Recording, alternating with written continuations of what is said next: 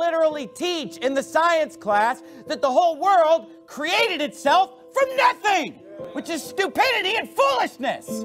But this is the kind of folly that comes out of the mouth of a fool. Only a stupid person would say, oh, the whole world just created itself from nothing.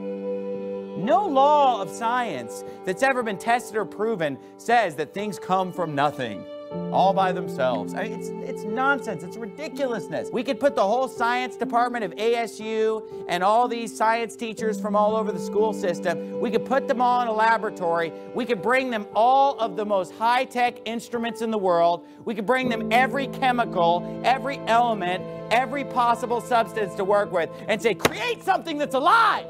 And guess what they couldn't do?